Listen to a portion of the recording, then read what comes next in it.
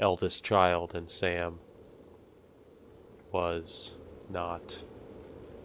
She struggled a little bit more with social situations and things like that. It's a little sad. Dear Samantha, congratulations. I'm pleased to inform you of a creative writing track on the Reed College Summer Program for young scholars. We believe you have much to contribute to the Reed College community based on your portfolio, and pleased to offer you financial aid to cover 75% of the summer program's tuitions and fees. Nice. The attached documentation delineates your schedule, optional secondary track courses, and your dormitory assignment. Please remember to submit the attached form if you wish to be eligible for one of the 3 Reed full-time undergraduate scholarships to be awarded to exemplary students at the end of each summer program. We very much look forward to your attendance. Again, congratulations on your admission and best wishes to us at Reed College. Wow, I've been playing for a while. I didn't even realize. I'm so stupid sometimes. I was telling Lonnie that I got into my college summer program thing, and I was all making plans like, you should come visit me, stay in my dorm room. But she said, Sam, I ship out on June 6th. I was like, ship out? To where? She said, to basic training. What did you think I was doing all that ROTC stuff for? I guess she's been planning to join the army right after high school since she was like 12. And I guess she's really going to do it. So I was like, after graduation, I'm just never going to see you again? She said, let's just have fun while we can.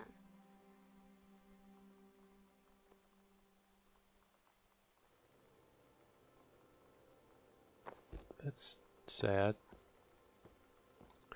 If this thing makes me cry, I'm going to be upset.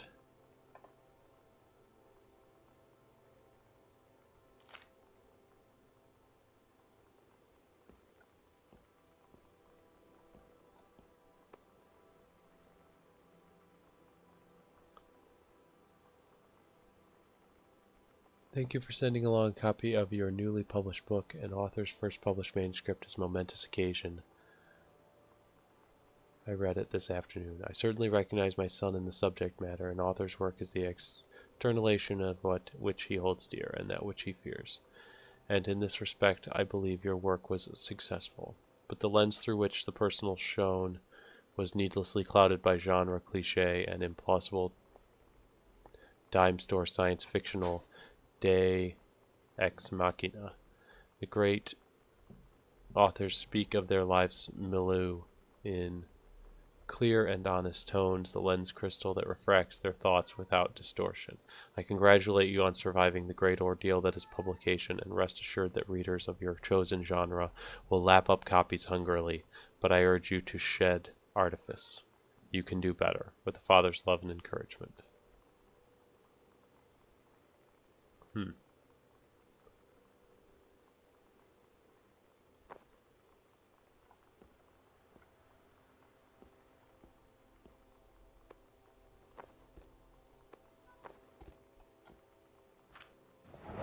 That's mom's citizenship stuff.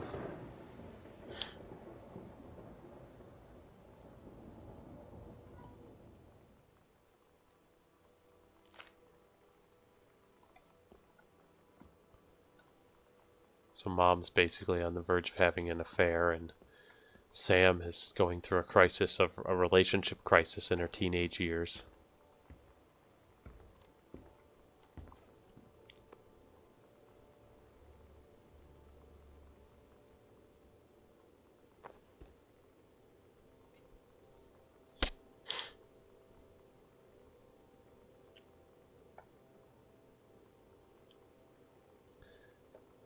She got $80 for this. Wow, she paid $80 for that stupid thing, stupid pendant. And I think Lonnie's gonna break her heart.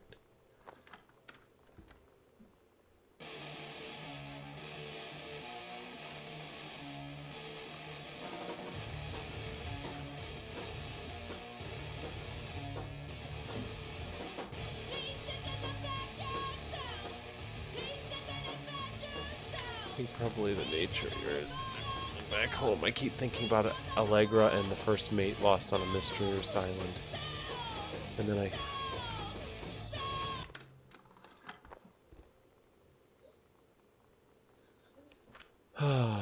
different than back home, I keep thinking of Allegra and the first mate lost on a mysterious island, and even the plants get on it. And then I think of them together, but out there in the wilderness, I start thinking of you again. I lie here in bed, and I almost feel you. I've been trying to save it up for when we're together again. I haven't done a good job, okay, but I tried. Okay, enough about that. Your last letter got to me the day before we start driving back north. We'll be racing this letter home. If I get home first, we can read it together. And yes, I'm taking tons of photos. We'll have to spend so much time in the dark room. Lonnie. So they sent her to Mexico. Whoops. Some stuff in the garbage? No. Wait, what's that though?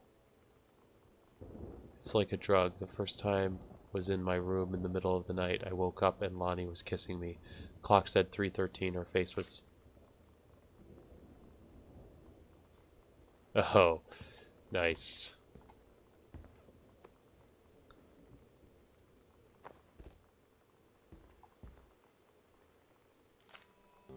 Todd's band lost their singer. Todd said he sucked. Lonnie said he got sick of Todd's shit, and he was complaining about needing a new singer. So Lonnie was like, I can sing. And they were all kind of like, you can? And she was like, probably. But she's been rehearsing with them for like a week now. And I finally got to see them play in Todd's basement today. And she's actually really amazing.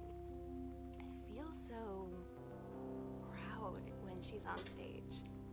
It's incredible being in awe of someone you love. So everybody knows it's like a temporary situation till she ships out in June. But till then, I'm gonna be at every single show.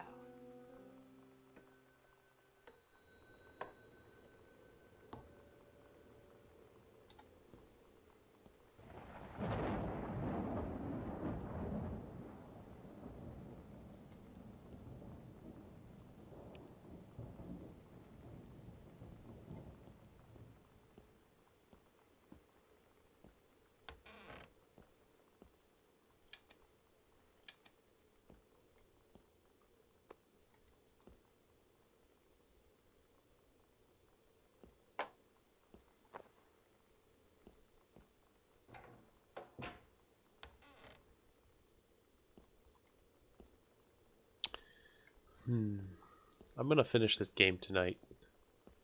I get the feeling. Whoop, what's that?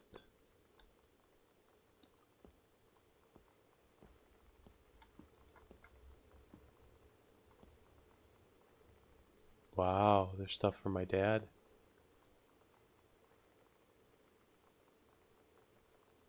Oh, man. From 1923, jeez.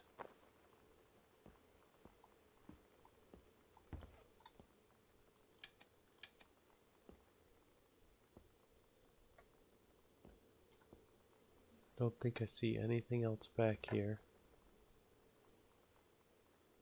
I like this because, you know, I like wandering around trying to find things about houses and stuff like that, so this is a lot of fun.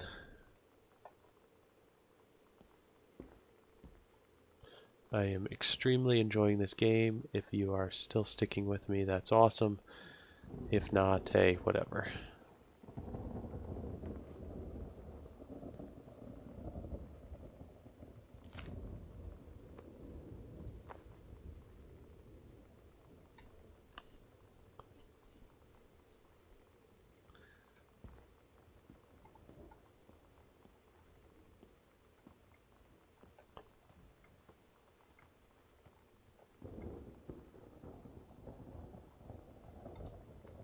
Some kind of a lighting thing going on there.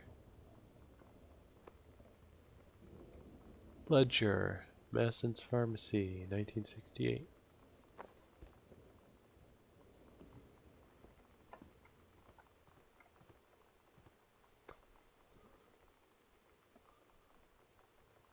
Hey Sam, I'm writing to you from Falls. I'm here on a stupid class trip, which is stupid because it's March and I don't know if anyone running the school has been to Oregon, but it's cold and rainy as shit in March. Wish you were here. Oh wait, you are here because I'm writing this to you in the gift shop. Oh shit, here you come, L.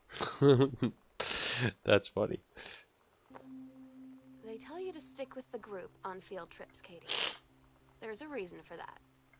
Lonnie and I snuck off on the side paths at Multnomah Falls and got a little lost. Okay, a lot lost. Like, for hours. Right before the bus left, we found a trail and came running down the path, soaked and covered in mud, shouting for the bus not to leave. The school called home. Mom and Dad said, "You didn't get into trouble like this before you met that Lonnie girl." But I don't think they know about us. The kids at school, though, I'm really afraid that's a whole other story. Stick with the group, Katie. Stick Yeah, with the group. nice metaphor. Metaphorical.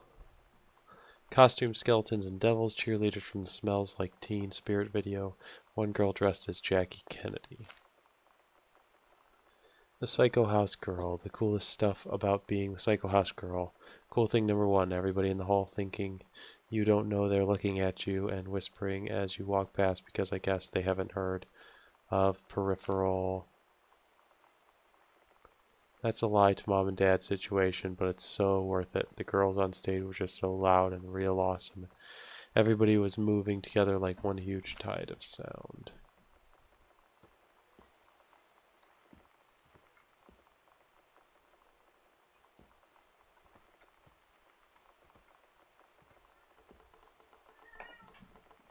Dear Miss Grinbriar, I appreciate the time and effort you put into writing your letter. It showed initiative and was well written, but it does not change my mind on this matter. While I understand that Miss DeSoto is a friend of yours, the fact of the matter is that she defaced school property with profanity. The fact that she allegedly defaced her own locker in retaliation for another student doing the same to yours is immaterial. As to your compliment that no other student has been punished for their part in this incident, the fact is that no guilty party has come forward, and there has been no convincing evidence as to who might have defaced your locker. In other words, there is no one to punish. I would suggest letting this issue drop, as it will only bring more unwanted attention on yourself, which I believe is what you claim began this whole incident in the first place. I don't get Lonnie sometimes.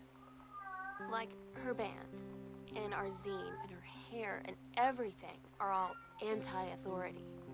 But I watch her in JROTC, and she's doing drills in perfect formation, following orders, no question. And there's all this stuff in the news about don't ask, don't tell. Like, she's going to join the army and then have to lie about who she is. She said they don't need to know what they don't need to know. Like it was no big deal. This from the girl who trashed her locker to, like, defend my honor. I've learned when to stop arguing, though. I don't think Lonnie even gets Lonnie sometimes.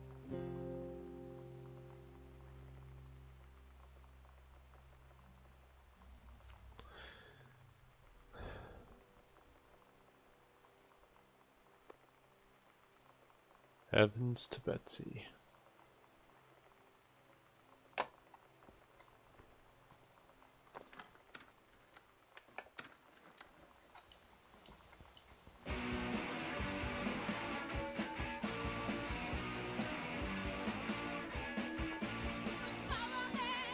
Kicking against the patriarchy. Heard enough, had enough.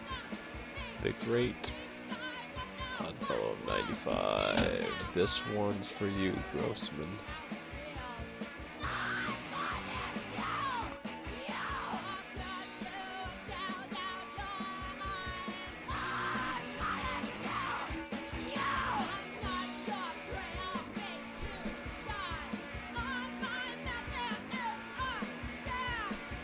Grossman blows.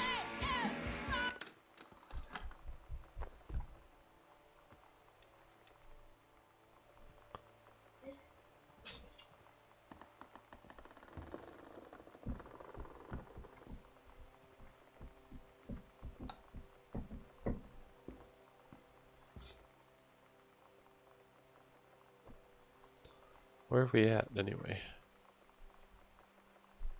Oh, behind a door.